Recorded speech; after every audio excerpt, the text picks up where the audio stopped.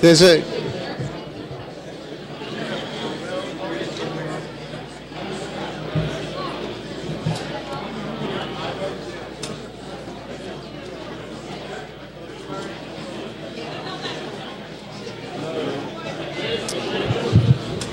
Good evening, everybody. We're going to try to get started.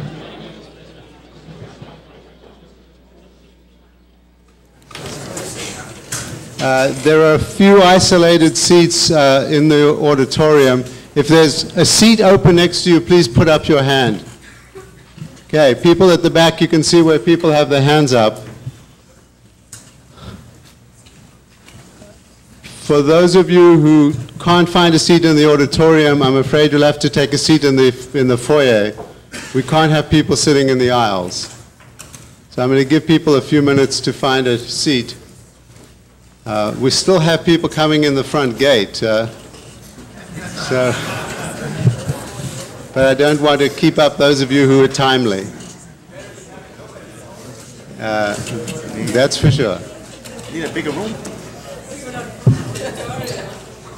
Okay, so any other open seats? Okay, so I apologize to those who can't find a seat. There are seats in the foyer and there is a screen, so you will be able to both hear and see the transparencies. So good evening. Can everybody hear me? Yes. Welcome to the Stanford Linear Accelerator Center. A warm welcome to you all. Very pleased to see you here. Very pleased that people have found our public lecture series to be so interesting. We are filling this hall every time we have this lecture, which is very heartwarming. You're at SLAC. SLAC is a Department of Energy science laboratory. It is run by the Department of Energy by Stanford University, who are the contractor. So SLAC is part of Stanford University. The research that is performed here is all in the open public domain. We don't do anything that is classified. We do everything in the public domain. And researchers from around the world, around 3,000 of them from 30 different nations, propose and join experiments, use the facilities at this laboratory to conduct their research. Research in three main areas. One is using accelerators to study the structure of matter at very, very small distances.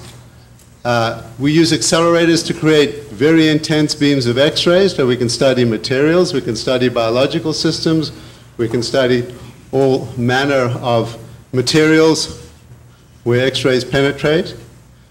And then we have recently gotten into the business of particle astrophysics and cosmology, which is the exciting subject you'll hear about this evening. The physics of studying matter at the smaller and smaller scales takes us back to earlier and earlier times, and that is earlier and earlier times in our cosmos.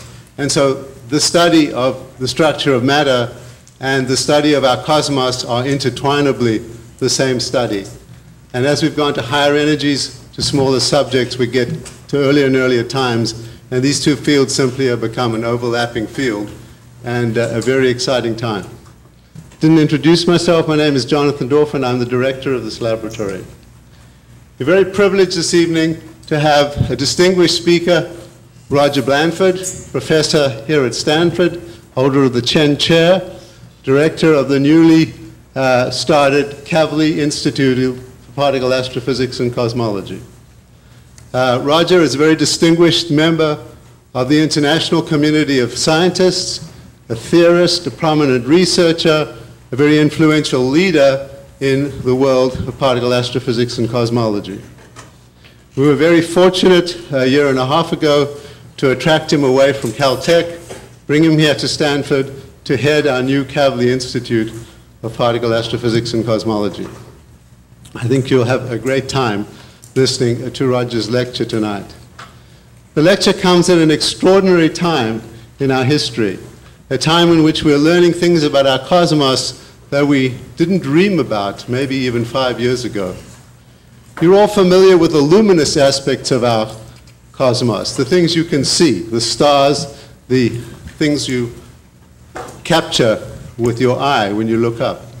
Many of you probably know that we've known for some time that there's a large fraction of our universe that's dark. It's not luminous. We don't see it. We sense it. It's out there. That's one of the mysteries we're chasing. What is the dark matter in our universe? But recently we found yet another conundrum of extraordinary proportions. We found that our universe at its outer edges is expanding, but it's accelerating in its expansion. Now, what holds the universe together? Well, gravity holds the universe together. If the outer nethers of the universe are expanding increasingly, something is winning the tug of war against gravity. We don't know what it is. It's this conundrum and others that I've mentioned that Roger will focus on with his lecture tonight. I'm very pleased to welcome Roger Blandford.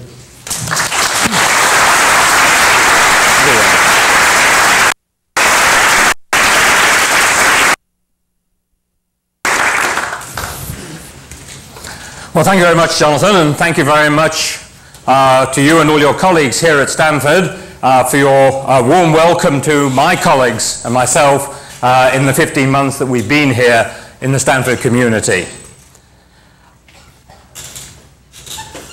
What I'd like to do in this talk is discuss three propositions: that the universe is flat, that it is accelerating, and that it's lightweight.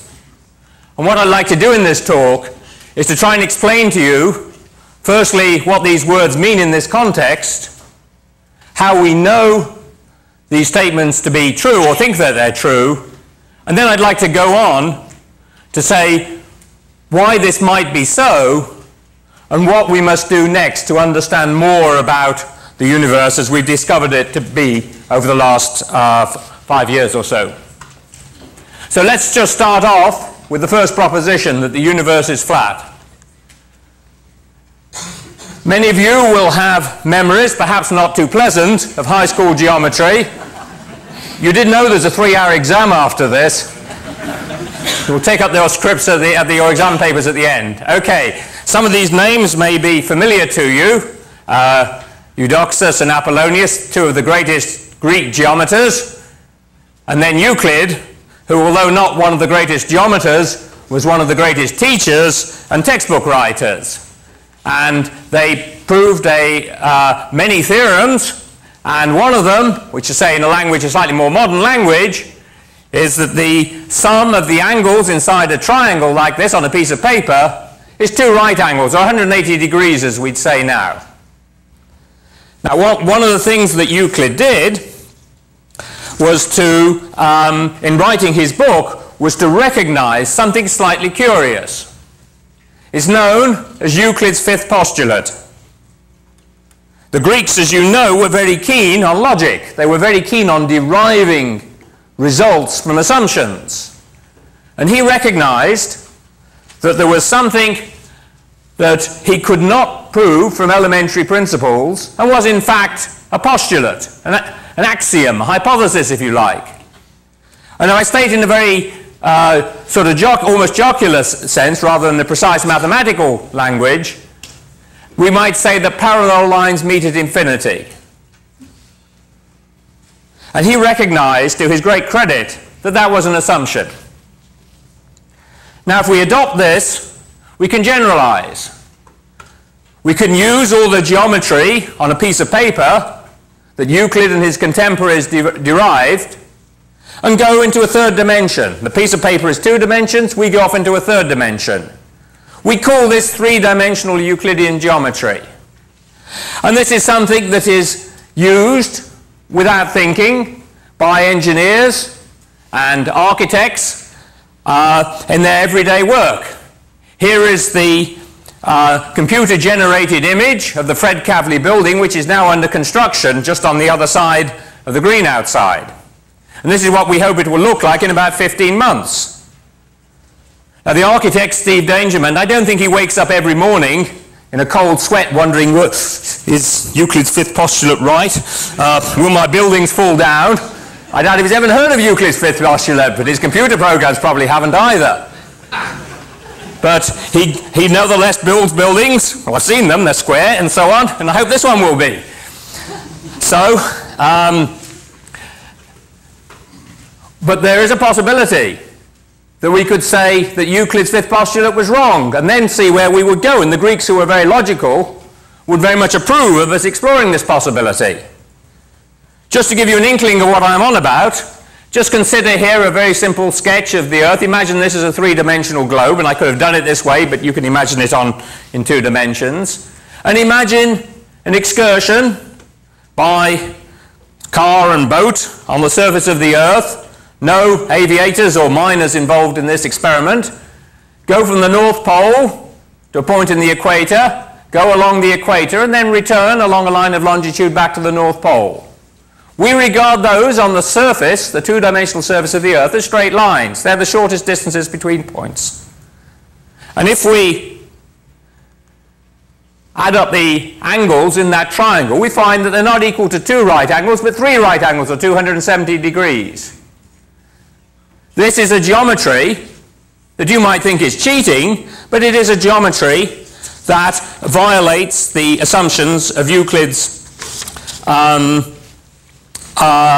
fifth postulate. And the reason why is because the surface of the Earth is curved. And the man who, in some sense, understood all of this amongst the Greek geometers is Archimedes. Archimedes, who you may think of just as the Eureka Streaker, but I think of as one of the 3 great mathematicians of history. A man whose independent thoughts and achievements, those that we know of, and there are many that were probably lost, place him as a mind in with the moderns. And one of the things that he understood extremely well was the geometry of a sphere. In fact, to do this, he was using differential and integral calculus nearly 2,000 years before it was reinvented by Newton, Leibniz, and others. So the key point here is that we have a different type of geometry on the surface of a sphere where there's a whole lot of different theorems. And so you'd have to go back to school and learn them all over again. Okay, Archimedes, I might mention parenthetically, was a mathematician. He was most proud to be a mathematician. He was also an engineer, but he was, I can say with pride, the son of an astronomer, which at least substantiates our claim that we belong to the world's 2nd oldest profession. Now, all of this may be cheating, because it's just a sphere in 3 dimensions, in flat Euclidean 3-dimensional space. But it isn't. There's a really big idea here. If we go back to our 2-dimensional geometry on a piece of paper, we can imagine 2 ants crawling along their parallel lines and never meeting. They won't get to infinity. They'll get exhausted, but they will never meet on their parallel lines. If we went to the surface of a sphere, here shown appropriately enough tonight as a baseball, then they will find positive curvature and they will meet. It's different. If we went onto the surface of a saddle, we'd find negative curvature, and they wouldn't meet. In fact, there are many lines that won't meet. Now, the big idea is that you can construct logically and incontrovertibly 2-dimensional surfaces that are curved like the ones I've sketched here, that cannot exist in 3-dimensional space. They cannot sit in 3-dimensional space, and yet they exist. And that was a remarkable discovery. There were many people who made it in the 19th century, and one of them, for those of you who are old enough to recall Tom Lehrer, is Lobachevsky, and he, in fact, will turn up a little again in this picture. But actually, Lobachevsky was almost certainly anticipated by another mathematician, the second of the 3 great mathematicians of history we'll meet, Carl Friedrich Gauss. And here he is on a banknote, a German banknote, no longer in use, of course, and he actually not only realized that there was a possibility of non-Euclidean geometry, but he actually asked the question, well, is it really true that the space in which we live is flat?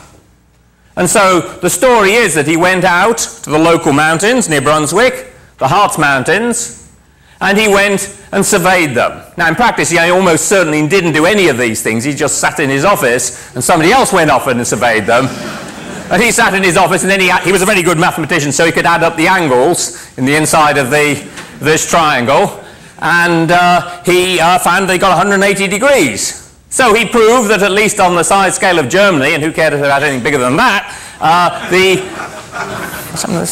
there we go. The sum of the angles was,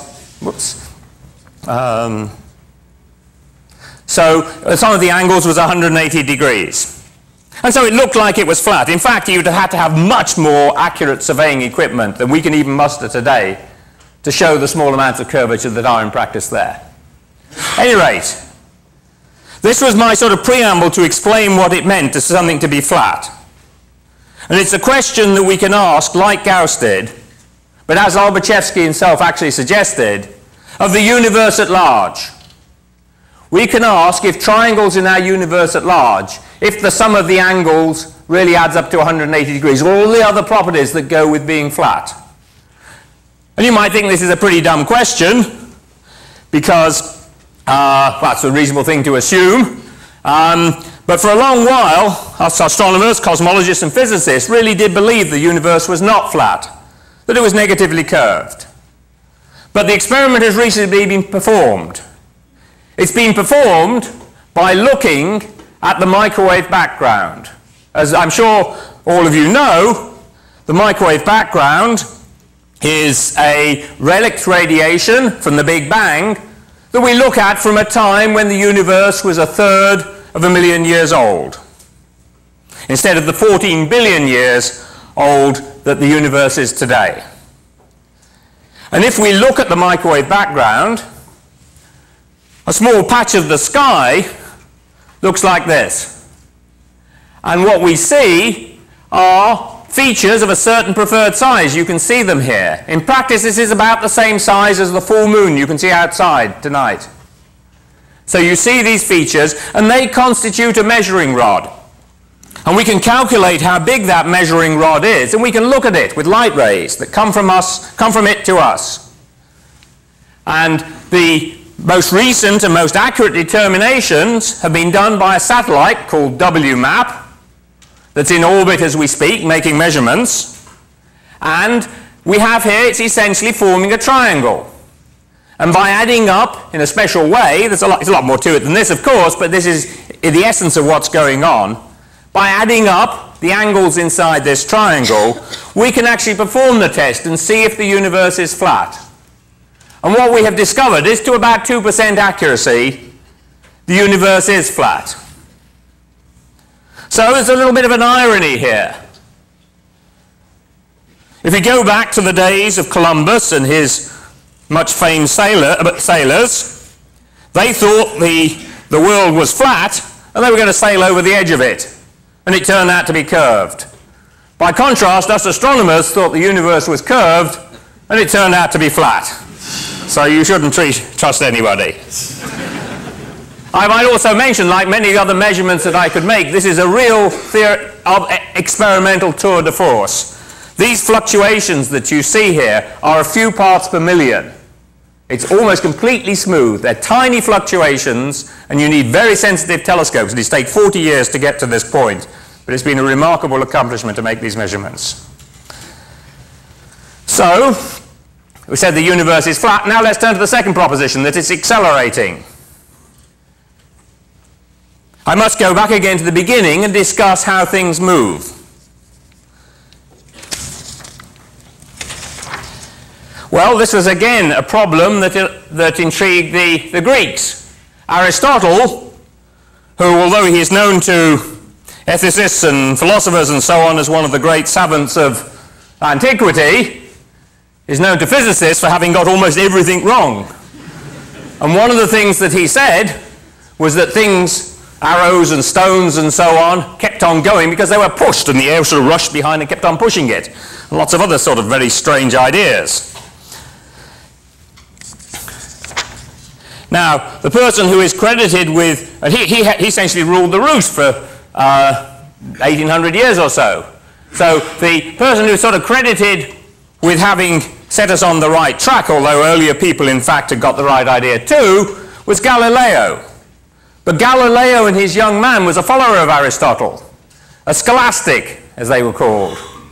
Here he is again on an Italian banknote. You see, there's money in physics, so you can... But I don't use it anymore, it's no good to you. Due Emilia, yeah. Okay, now what he said was, if he dropped something on the floor, like that, that's what happened to you sometime, drop this on the floor like that, I might want to eat this, then he said that in his scholastic phase, that the speed with which that apple or the stone or whatever it was would fall increased in proportion to the distance. Now he deduced this law by pure thought. It's a quite clever argument, not a very clever argument, and it's just plain wrong.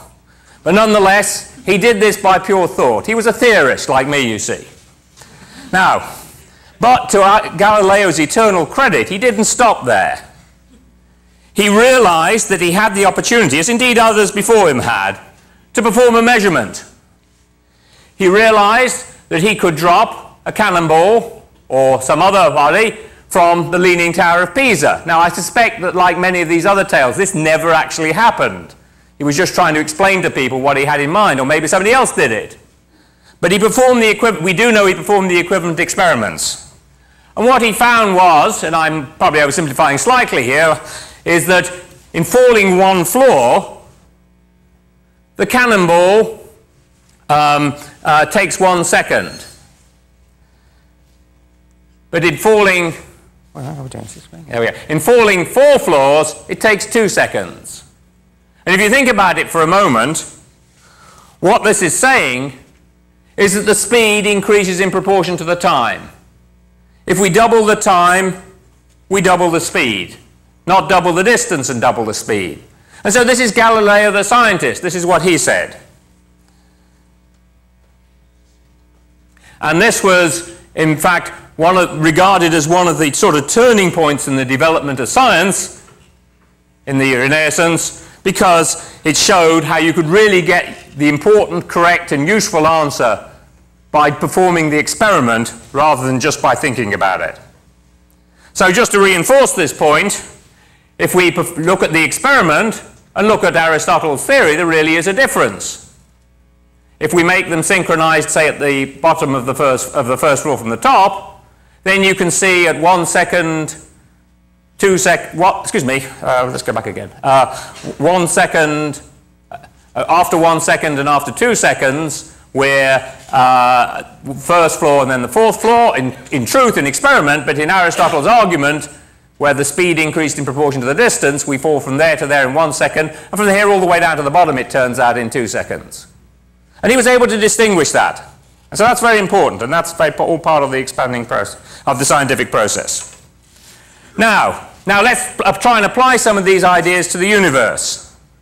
The universe, as you know, is expanding.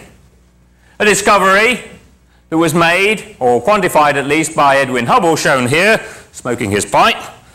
And he essentially said that if we look at nearby galaxies and measure their speeds and measure their distances, then the speed goes as the distance. This is known as Hubble's law.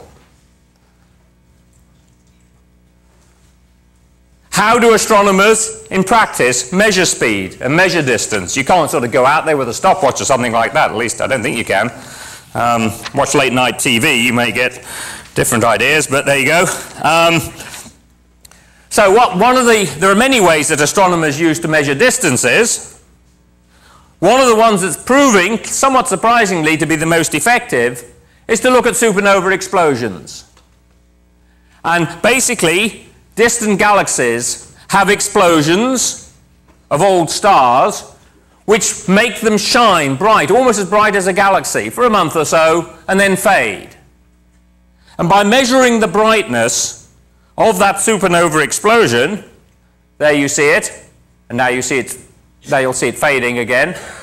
By measuring the brightness of that supernova explosion, then you know what the luminosity is, you measure how much energy comes into a telescope now, that gives you a measure of the distance. If you imagine somebody with a flashlight and they stand 10 foot away from you, the flashlight looks very bright. If they stand 20 foot away from you, it's 4 times fainter.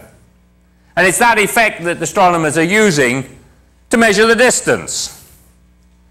How do astronomers measure speed? Well, what they do then is they use an effect called the Doppler effect.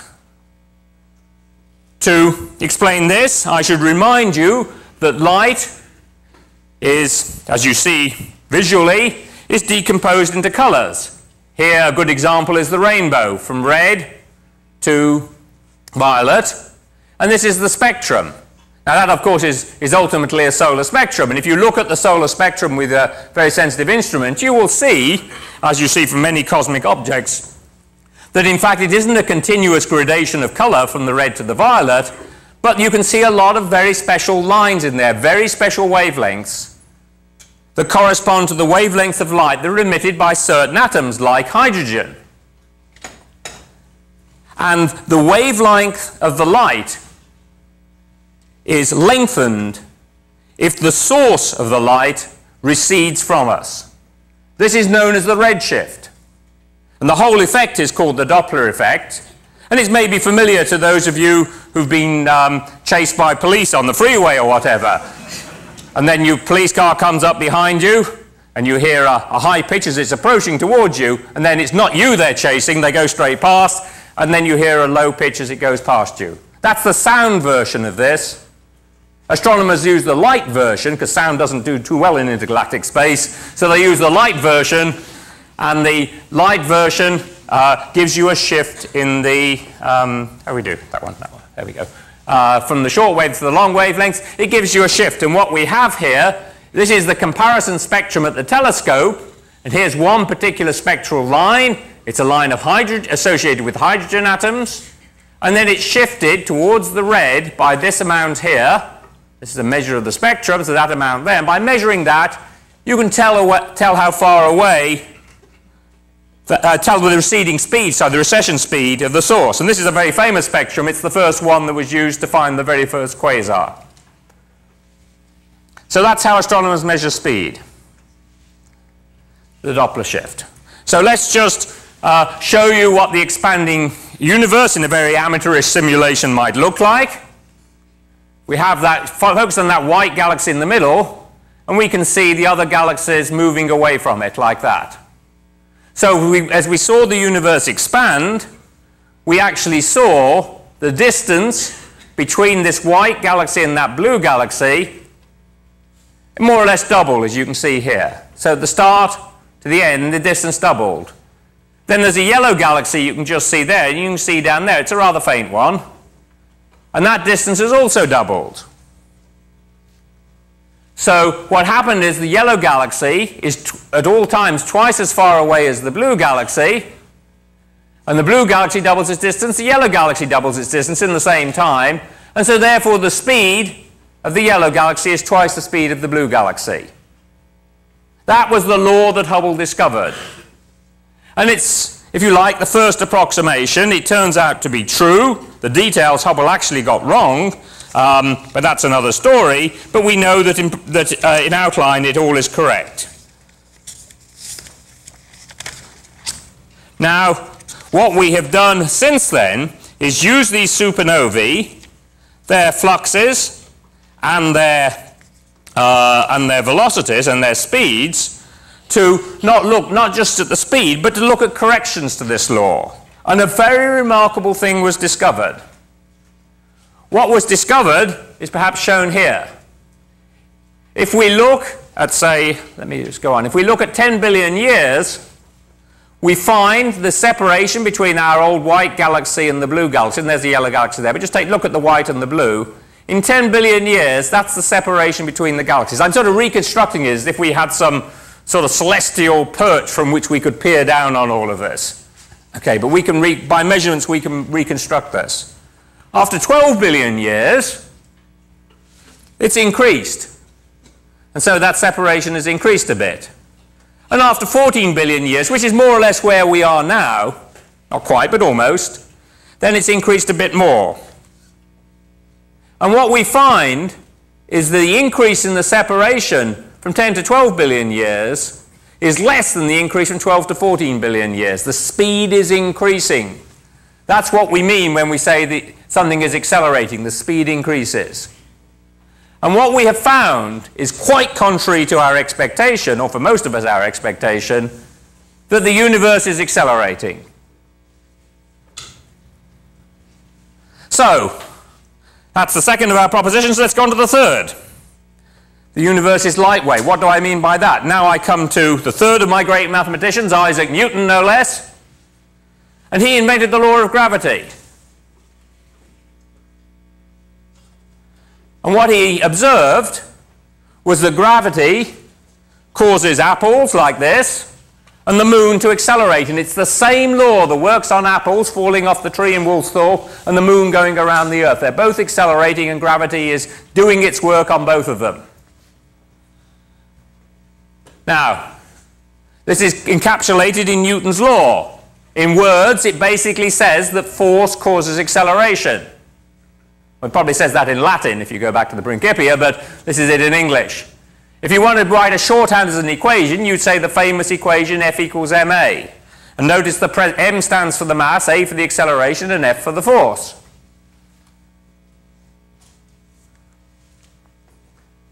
And what's important for my story is with that mass there, by looking at the planetary motion, this measures the mass of the sun.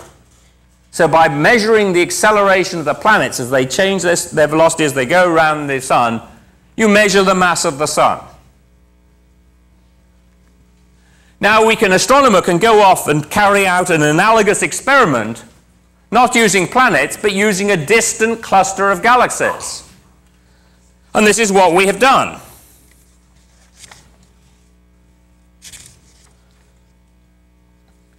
This is basically an accumulation of about 1,000 galaxies.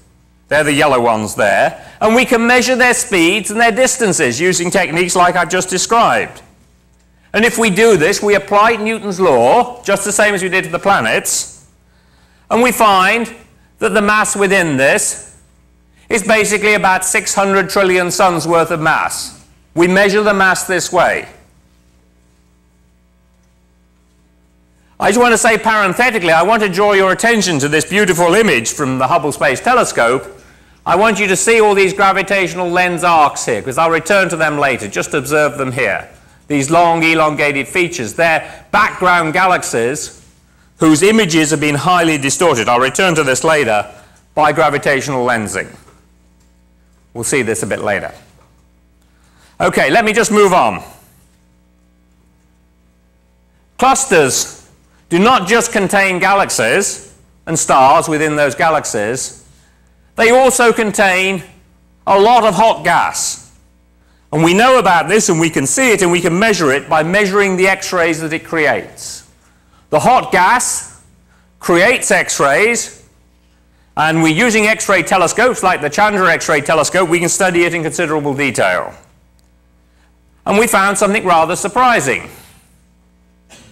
That the mass of this gas, which is actually most of the mass in the cluster of galaxies, but we can also include the galaxies too, if we add, say, the galaxies and the mass together, then it's about 100 trillion suns.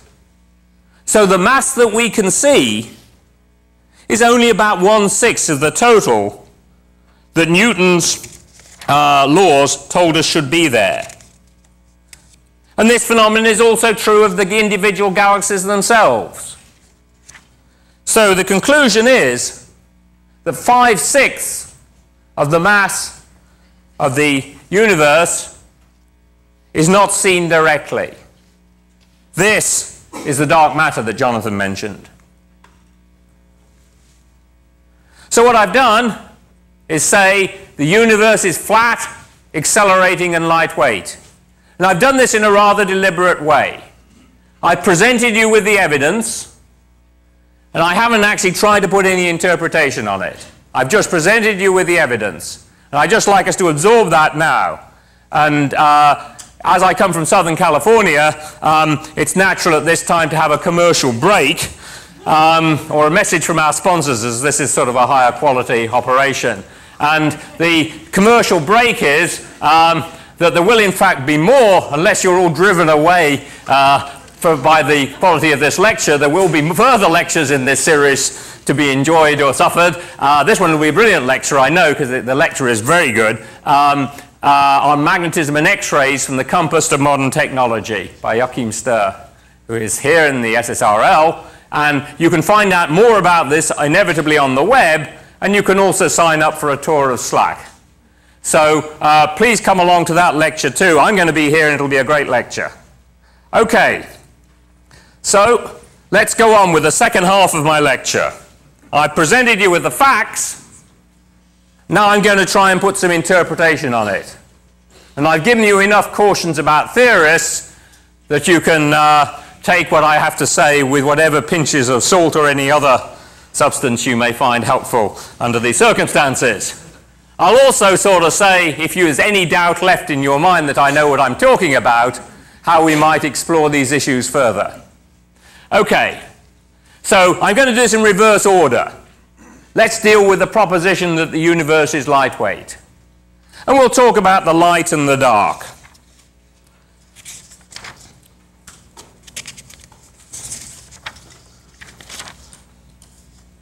Basically what I've said is the galaxies that we see here, and this is actually this is the faintest image taken by Hubble Space Telescope, which you're actually seeing on the screen here. So it should be treated with some reverence, this. Okay, so these galaxies here, the faintest galaxies that we have been able to see, are actually what you're looking at there is the light. This is the light from the stars in those galaxies.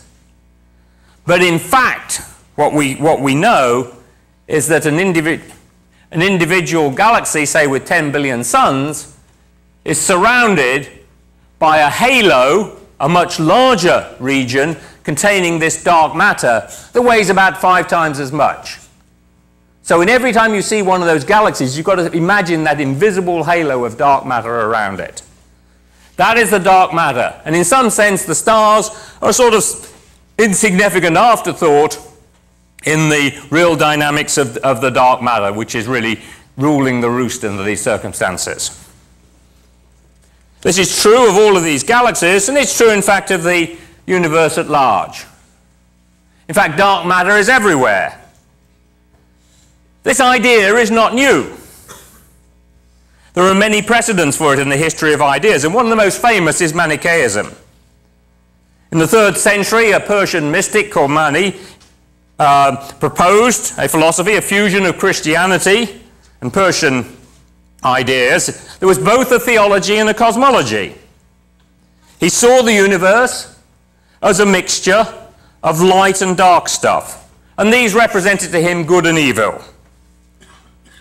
Manichaeism is an elaborate story with its fundamental elements in it are light, wind, fire, water, and breath. A little bit like what Aristotle said, but a little bit different. And all of this good stuff, the light, wind, water, fire, and breath, and all of that, is trapped by all the bad, dark stuff.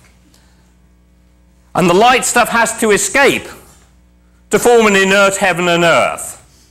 And then sometime later in this story, in this cosmology, in the original sense of the word, life emerges, still contaminated with the dark stuff, which is bad. This is really not a bad metaphor for what's going on here. Now, Manichaeism died out in the 13th century, although some claim that it is having a revival at the present time. But we now think about this problem in a much more scientific way. There's Manichaean art. If you look, I actually create a lot of beautiful art. If you look at our new elements now, our elements, they would be fundamental particles.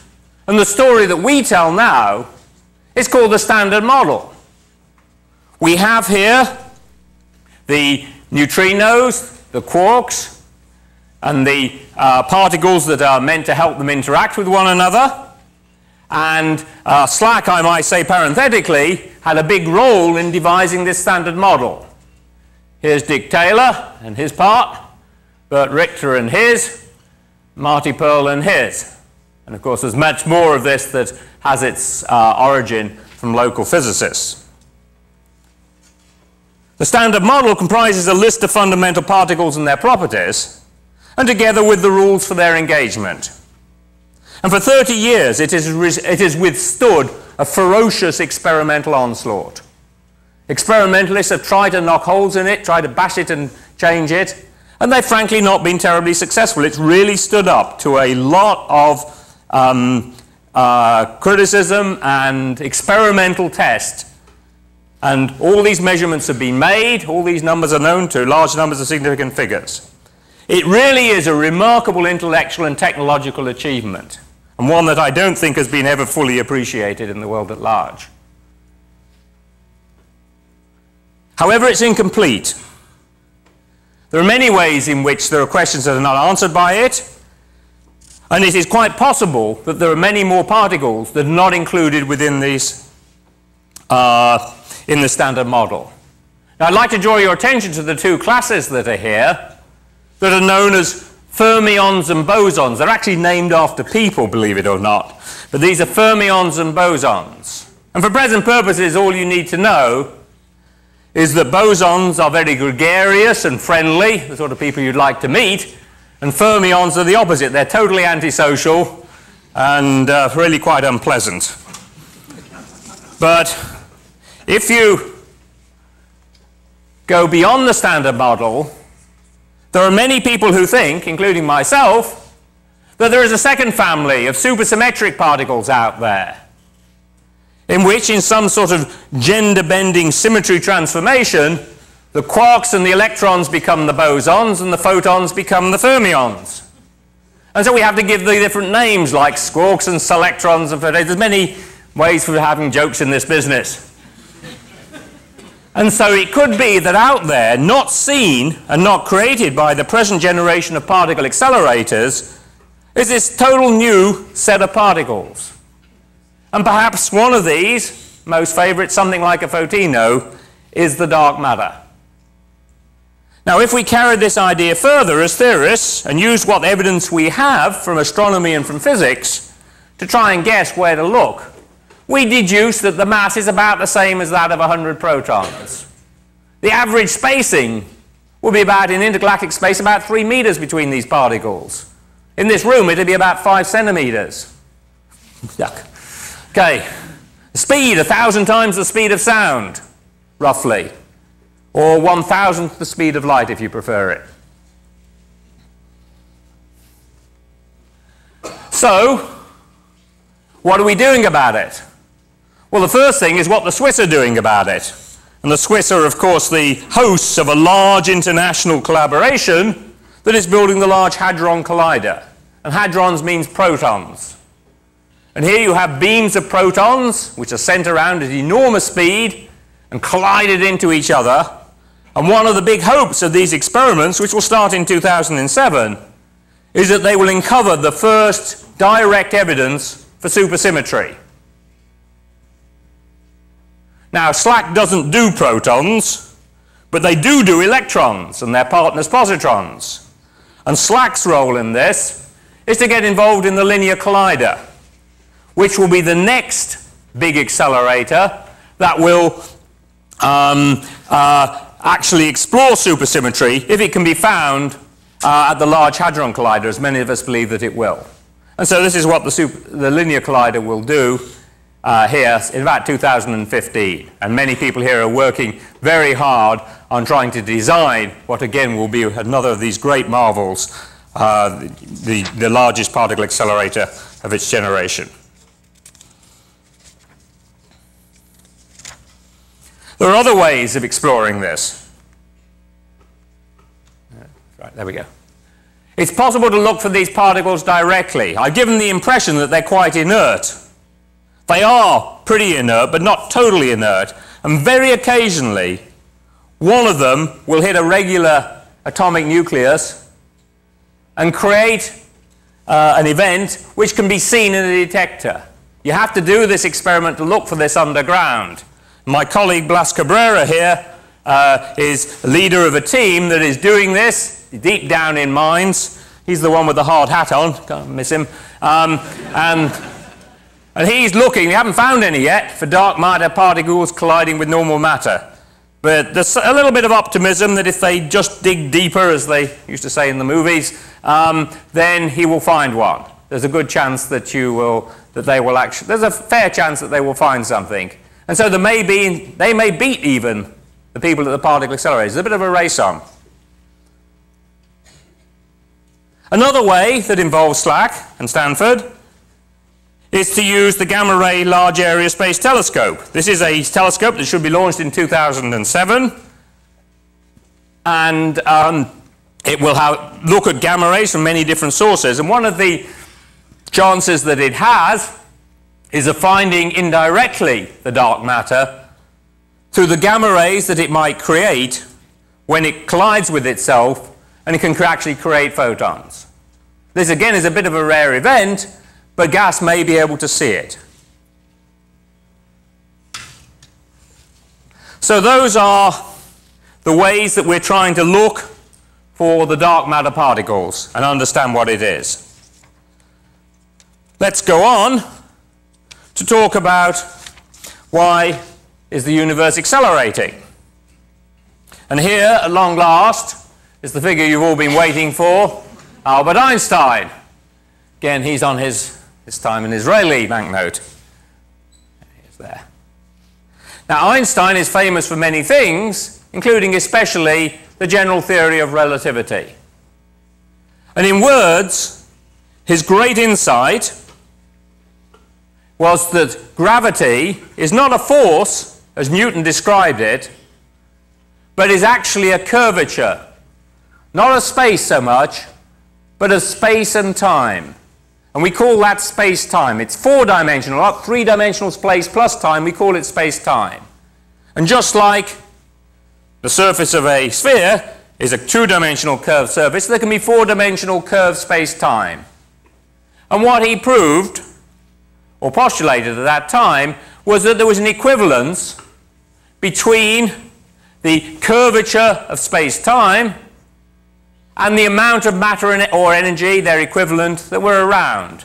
And that's codified in this famous equation here, G equals 8 pi t in suitable units. Now, I'm not going to tell you what G is, but it's a measure of the space-time curvature of the gravity, if you like. 8 you might be worried about, but pi is about 3 and a bit, and T is a measure of the amount of mass and energy that you've got. Okay, so that's just the way we would think about it in terms of equations. Now, Einstein produced this theory, which has been tested, and its consequences have been measured to now better than 100 parts per million. And so we have pretty good confidence that this theory is correct, at least in the weak field limit. But there's no guarantee that is true on the scale of cosmology. And so one of the things that is truly remarkable about Einstein was that he recognized, by pure thought, by symmetry, if you like, by applying a sort of symmetry type argument, that in the cosmological scale, this equation shouldn't be just like that. We could add an extra bit to it. And it was the genius of Einstein to realize and to retain this possibility. He called it lambda, this term. It's known as lambda, the Greek letter lambda, or the cosmological constant. And he recognized on quite general grounds that that might be there and might be important for cosmology.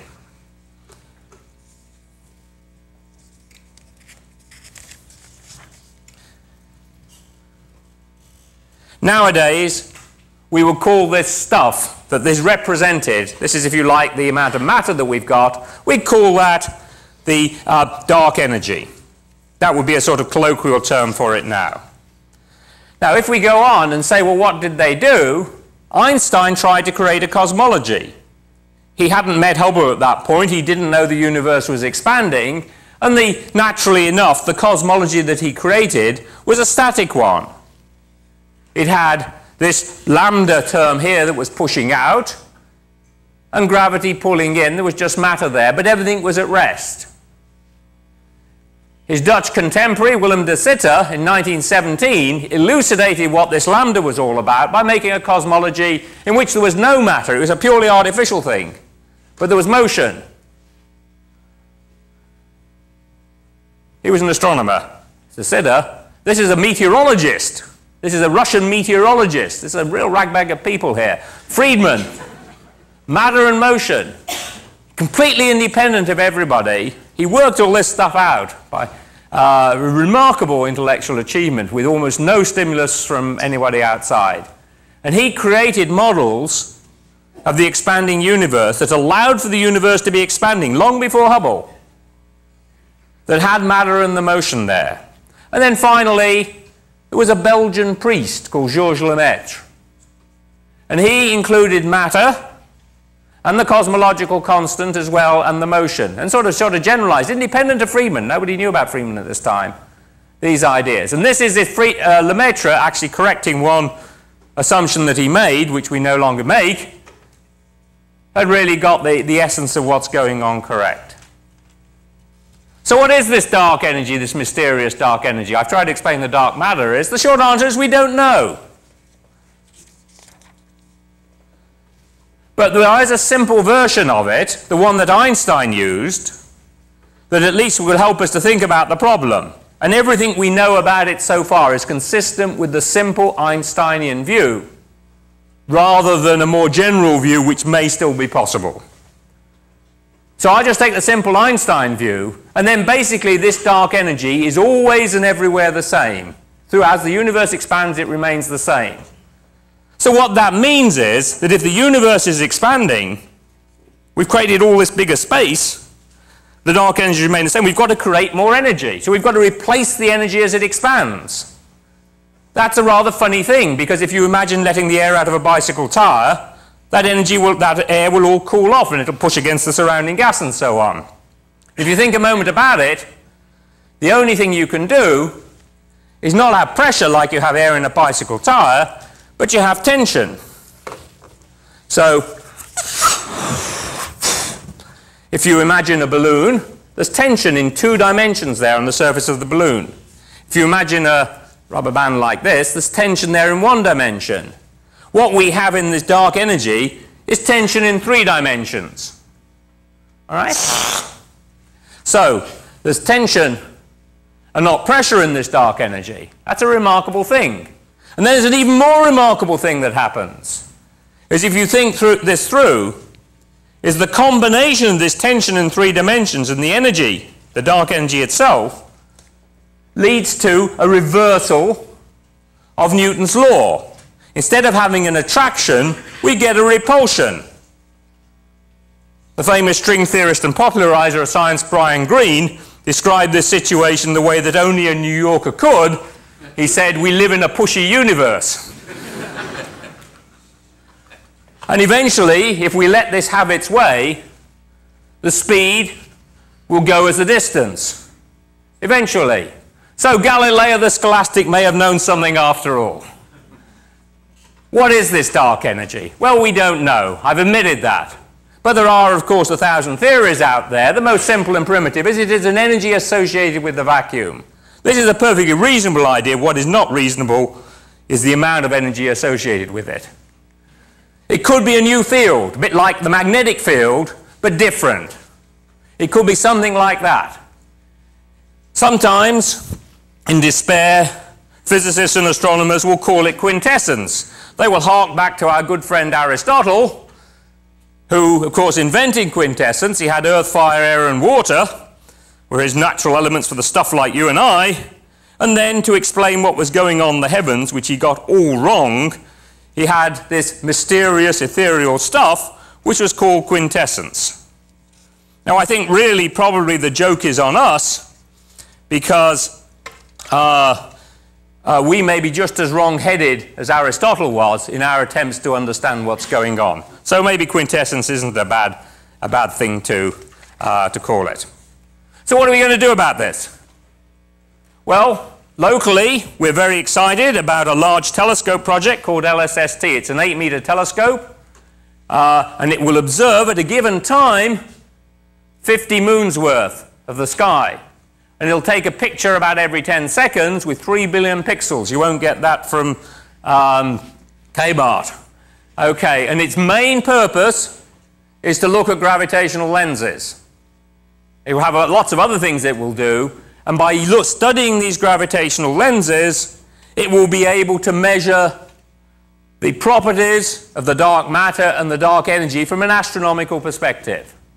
There's a second project called SNAP, which is a collaboration led by our neighbors at the Lawrence Berkeley Laboratory.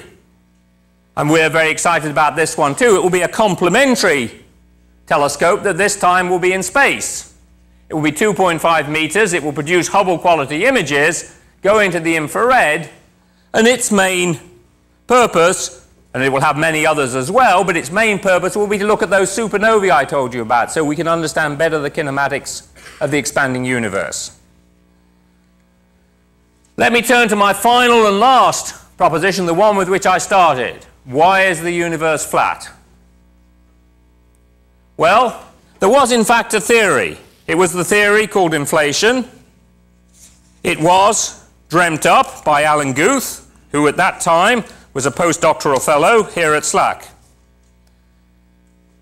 and has been developed, probably as assiduously as anybody, by my current colleague, a professor here at Stanford, Andre Linde. And basically, they proposed something really rather similar to dark energy, but operating in the very earliest times of the universe.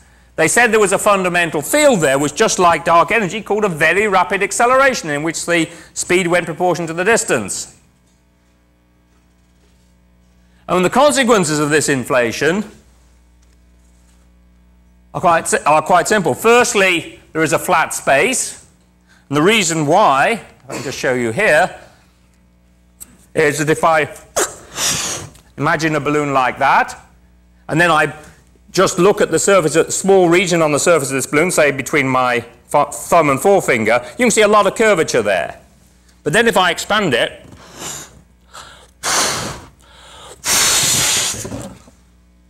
you'll see there's much less curvature between my thumb and forefinger. And if I keep on expanding it many times over and over and over again, it must end up very, very, very, very flat. Well, I better not let it do that, because the Big Bang is supposed to be before, not after this race. Okay, it has other consequences. It has quantum effects associated with inflation, and these cause tiny fluctuations. Those are the fluctuations out of which the galaxies grew, and you and I developed. So we have a personal interest in this. And those fluctuations create this microwave background, stippling or ripples, and they will also create some gravitational radiation, some ripples in space-time itself. And here we can perform lots more experiments to look for the ripples in the microwave background of a special sort that are polarized and would be a hallmark of the gravitational radiation from the earliest time in the universe, perhaps from the epoch of inflation. And my colleague here, Sarah Church, is soon to go to the South Pole with her telescope and will look at these fluctuations and look for the polarization in them, polarization like you see with polarizing sunglasses, Polaroid sunglasses, and she's looking for a very special pattern which maybe this experiment or some successor experiment will see, which will be a telltale signature of the time of inflation. We don't know what we're going to find, but it's a very exciting prospect engaged upon. The other way to do this, and this is a much longer shot, is to see these ripples in space-time from the earliest stages of the universe directly. This will be very hard, but it's something that people at least are dreaming about at the moment. A step along the way is a project that my colleagues in applied physics, Bob Beyer and his colleagues, have been working on for some time to measure this gravitational radiation, not from cosmological sources, but produced by orbiting black holes and similar types of object. So this is a pretty sort of exciting time to be around and contemplating this activity. So what I've tried to show you in this talk is that the universe is flat, accelerating, and lightweight. My time is almost up, and I've tried to explain these simple propositions to you. I've tried to show you why we now believe them to be true, and to present some of the most popular, at least, theoretical explanations of what is going on. I've also tried to outline some of the very exciting projects, many of which we're involved in here at Stanford, that we hope will test these theories. It's a wonderful story that I think I've been able to tell you, and I hope I've been able to communicate it to you. I have to say I feel highly privileged to be around and working at a point in space-time where so much is being discovered. Now, in preparing this lecture, I've been impressed that for all the technological sophistication of contemporary telescopes and the austere beauty of modern theoretical physics, most of the ideas that I have described to you have deep roots in our culture. The geometry can be traced back to the Greeks, the kinematics and the dynamics to the Renaissance, and our invocation of dark matter and dark energy would hardly surprise an unbroken chain of philosophers, priests, and mystics stretching back to the dawn of recorded thought. I think that as we contemplate a universe that promises us expansion, a sort of cosmic alienation, and eventual decay, the fact that earlier generations have found the exploration of these ideas both exciting and fulfilling is a thought that I personally find comforting. I hope you do too. Thank you very much indeed.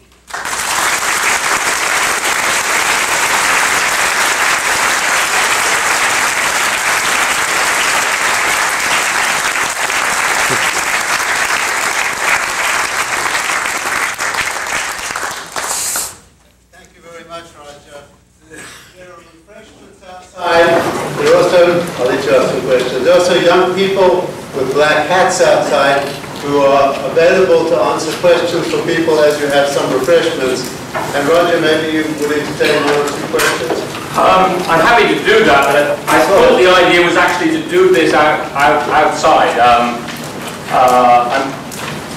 Why don't we just take one or two? yes, do some questions, yes. I'm happy to do it, yes. You showed a slide earlier on with the gravitational lenses, and you mentioned some curved objects, and you were going to talk about them later. Did I miss that, or? No, I was looking at the clock, which is not right. This is a relativity talk, so we're okay.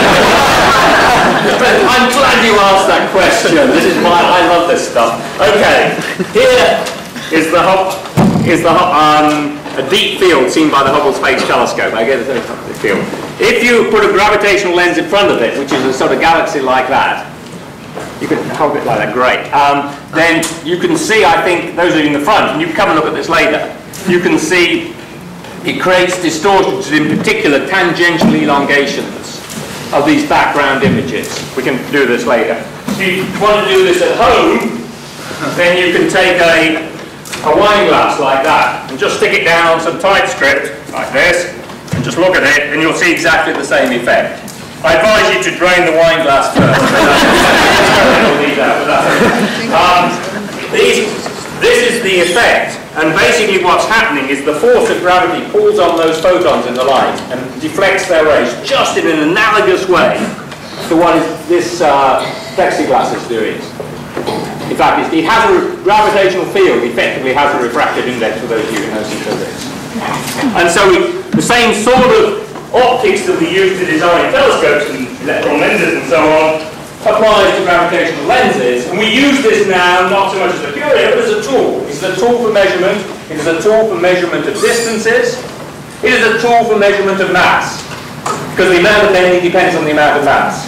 And it turns out that when I showed you that cluster of galaxies, there are several ways of measuring the mass. We can count up the amount of mass associated with emitting X-rays in the stars. We can also count up the mass associated with the moving galaxies, and then we can count up the mass estimated by the gravitational lenses. And the story is all consistent now. There's basically 5 times as much dark matter there as there is luminous matter. So thank you very much for asking that question. Okay, one question there. I always hear when something's trying to explain what dark matter is, it's contrasted with what isn't dark matter. That compared to the sun, I think you said too, the sun is luminescence. well, the Earth isn't luminescent. Does that make the Earth dark matter? Again, a very good question, drawing out a point that I did not have time to discuss. Thank you. Basically, when we talk about the regular stuff, it's the stuff of you and I, mostly the protons and the electrons and the neutrons, the atoms that we're sort of familiar with, and it's the stuff in the sun, in the Earth, in the planets, in the gas, in the atmosphere, and in the interplanetary medium. That is the stuff we know about. It may not all be luminous, but for an astronomer, we measure it by its luminosity, because most of it is in the form of either hot gas or stars. So we measure it by, because most of it does in fact glow under these conditions. But around us, I mean, we didn't want it to be glowing around us. We couldn't find it, but we get some of it very easily. Okay. We wouldn't want to be in a 100 million degree environment.